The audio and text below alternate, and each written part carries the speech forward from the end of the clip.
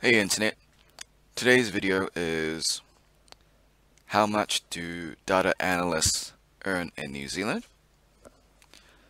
Starting off, we are looking at the government website which estimates data analyst salaries. So starting at 64k to 110k, at senior levels 105 to 133k. Let's compare with different websites. Payscale is saying the average is 62k per year. Glassdoor is saying 70k.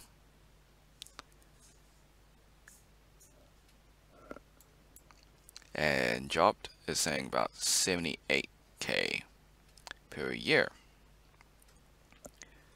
So that roughly aligns with the government estimate.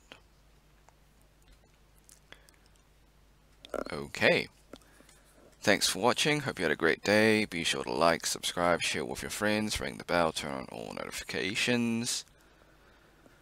Leave a comment if this video was helpful for you, or if you wish me to make a video on a specific career that I haven't touched on.